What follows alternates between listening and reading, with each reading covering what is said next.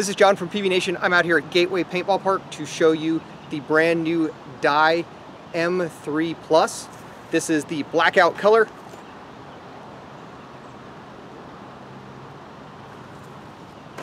Let's go shoot it.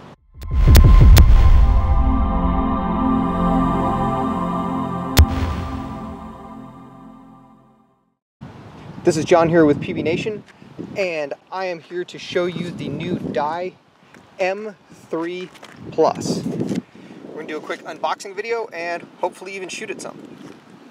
So, comes in a very similar case to the Dye M3S. Comes with the charger, and let's open it up.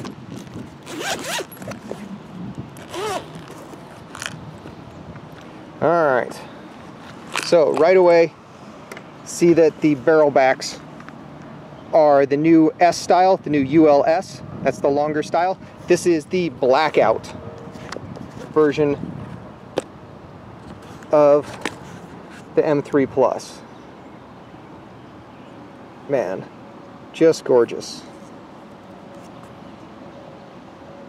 Dye really does a good job aesthetically with their guns. So, let's pull off some warning tags. Let's take a look and see. Alright, so the eye pipe, definitely different. This is the 4th generation eye pipe, and this is backwards compatible with the M2, with the Rise, with the and M3 S as well, obviously. Let's take a look at the bolt itself. Alright, so it's got a new flex face bolt. The can is new as well, and I'm told both with the eye pipe and the bolt that the idea is to make the gun much gentler on paint.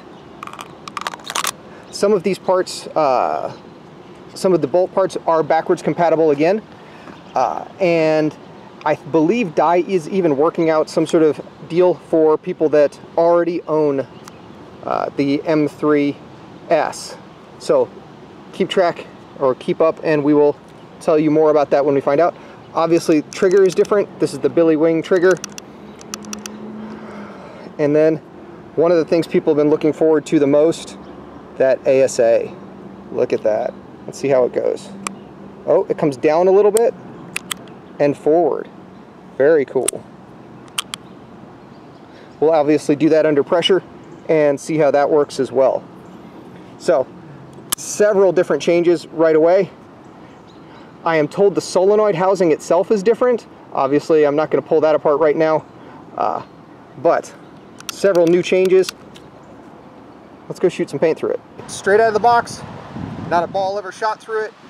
Let's see, let's air it up. Let's see how the new ASA works. Put it in front of the camera. Snaps right in, real solid.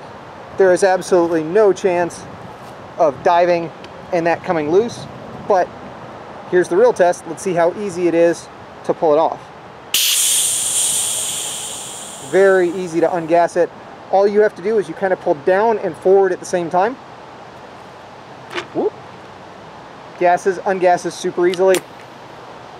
No problems. It's a big upgrade. Alright, I'm going to be shooting a couple different kinds of paint today, hopefully. One of the things that people keep asking me about this gun is, can it shoot different brittle paint? So, we're going to put it to the test. I have some custom paint from GI. It's an orange shell with an orange ball. I also have some pink Ultra Evil left over from the ICC. I have some super brittle paint that is left over from Living Legends. I have a couple different kinds of paint. We're going to try them and see if this gun can shoot it. Alright, we kind of rushed through the unboxing just because I wanted to do a shooting video.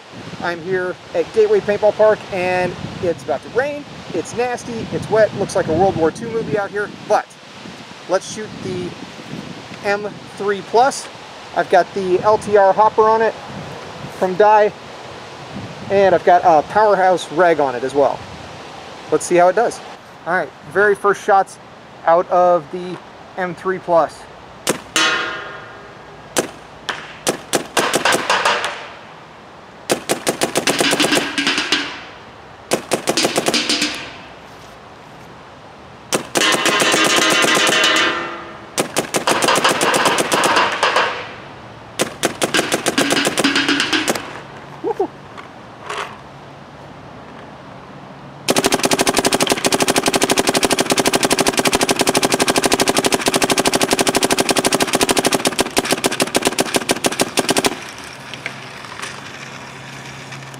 Alright, you got to see the very first time it was aired up, the very first time a ball came out of it.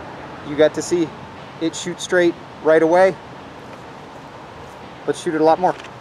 Alright, we're going to start off with the M3 Plus on completely stock settings, completely stock trigger. Normally I would adjust the trigger further back. I don't like it canted quite that far forward, and because of the way they've designed this gun, it's very easy to change. I also wouldn't have it quite this stiff, and most of us don't shoot semi-auto that often. However, let's try all the stock settings, all the stock everything, see if we can still shoot it fast, see if it's accurate, see if it's fun.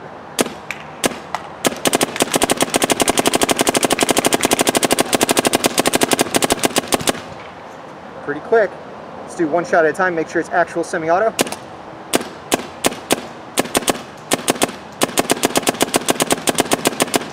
I can't even get it to double shoot.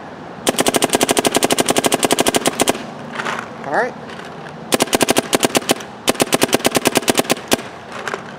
So, fun to shoot on semi-auto straight out of the box, but let's adjust a couple of the settings, see if we can dial it in a little faster for my personal tastes. Again, I'm not going to touch the trigger yet, just going to touch the semi-auto settings. All right, I took the trigger sensitivity down, and I took the max rate of fire up real fast. Let's see if we can feel a difference at all.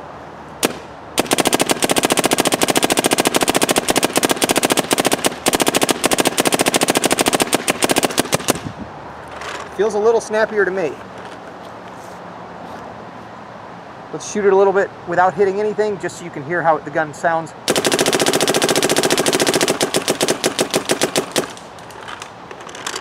All right, semi-auto is fun on the gun, but most of us play in ramping, so let's put it on NXL ramping. All right, this particular gun will be used on NXL ramping for the most part, so I made profile number 2 NXL ramping. That way, at any point, I could quickly and easily set it on NXL mode and go play games. It just takes a couple seconds to set up a profile. It takes even less time to select that profile after it's set up.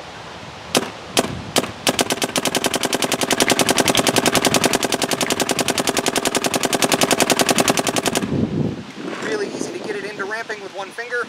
Let's do that again.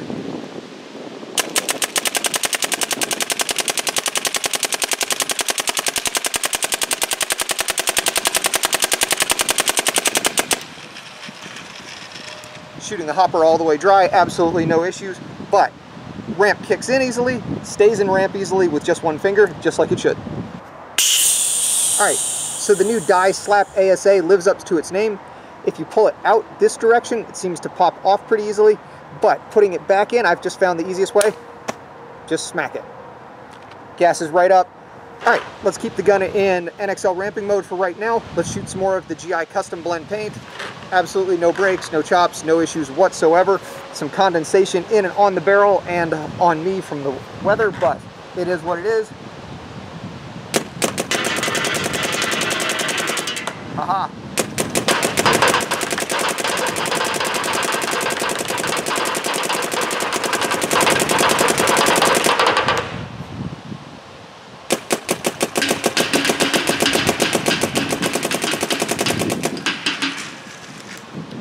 There just doesn't feel like any barrel rise that you normally associate with ramping. It's staying very steady for me, which is exactly what you want with any kind of tournament gun. All right, one last hopper of the GI custom blend, and then we'll switch over to Ultra Evil and see how the M3 does with some of those brittle paint I have. It's raining a little bit, so accuracy obviously will not be as high as usual, but we'll see how it does.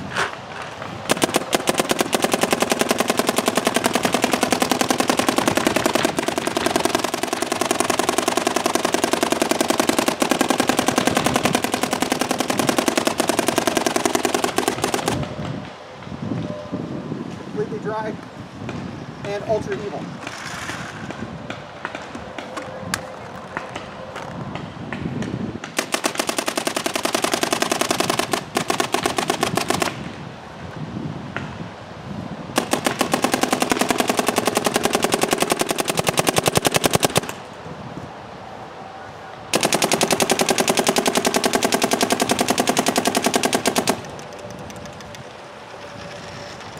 And that's something I usually try not to do with guns. I try not to shoot it completely dry, but wanted to see how the gun was doing, and it's absolutely flying. I wish I had a Billy Wing Signature Series visor right now to keep the rain off, but it is what it is. Alright, so a lot of the improvements for the M3 Plus involve being able to shoot more brittle paint. It also involves being able to shoot smaller paint. So, I'm going to do two tests real fast. One, I'm going to shoot some of the most brittle paint I have, but it's not just brittle, I left it outside overnight. So, it just broke on everything. It almost, one ball broke in the hopper a little bit, so I pulled that one out, cleaned it up. That's just loading it. So, let's see if the gun can shoot it. And then after that, I'm going to take the smallest paint I have, and we're going to shoot the smallest paint and see if that'll go through the gun. If it survives those two tests, then Dye achieved what they were trying to do. This is the brittle Ultra Evil paint that got left outside first.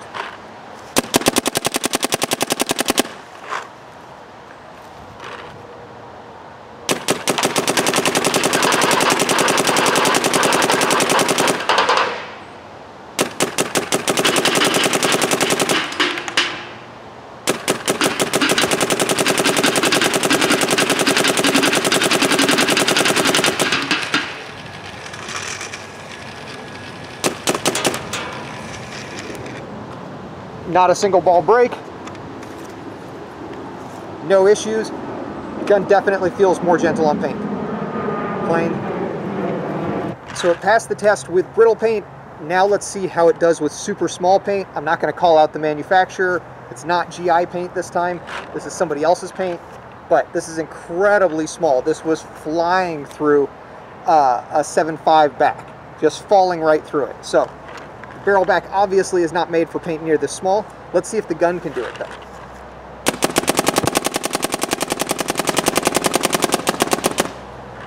So far so good, no issues.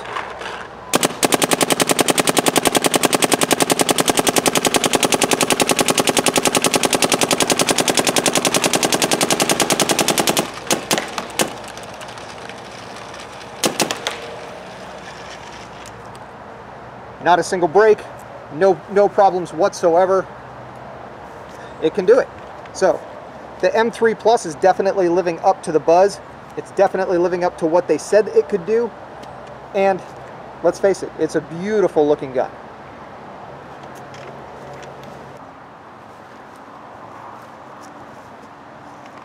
Alright, I left a whole bag of Ultra Evil outside overnight, so I'm going to shoot some more of it now. And it is the most brittle paint I have, far and away. It is probably not going to be the most accurate paint because you honestly shouldn't leave paint like this out overnight.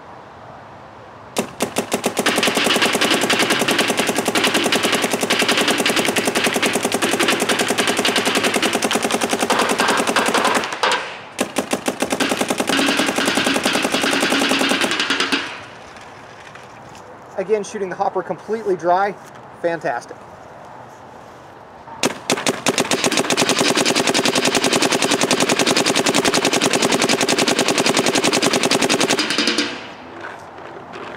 Shooting it just into the trees so you can hear the gun shoot.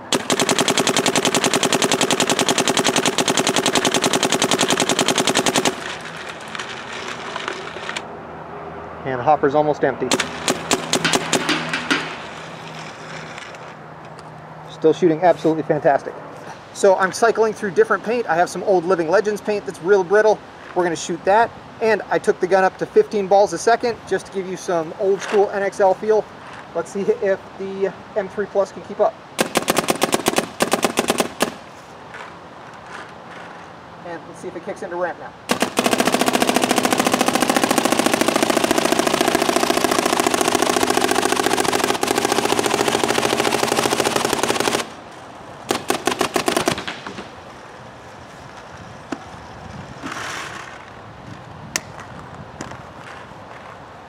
This is in 15 balls a second still.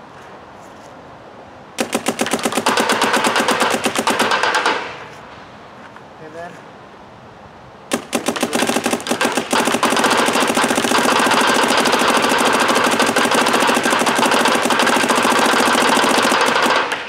shot beautifully, hasn't broken a ball.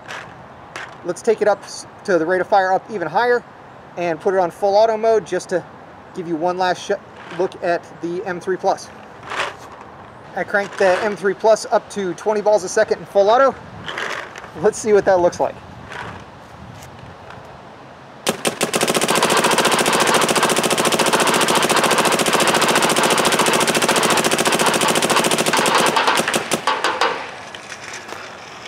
Hilarious.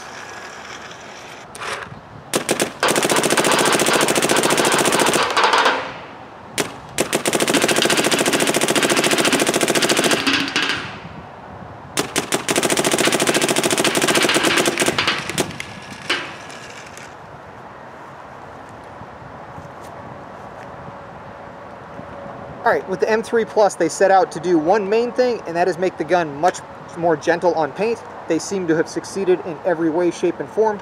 The gun feels smoother. It shoulders well. I like the slightly longer barrel. The new eye pipe seems to be doing exactly what it's supposed to. Overall, the M3 Plus is a great gun. Looking forward to shooting it a lot more.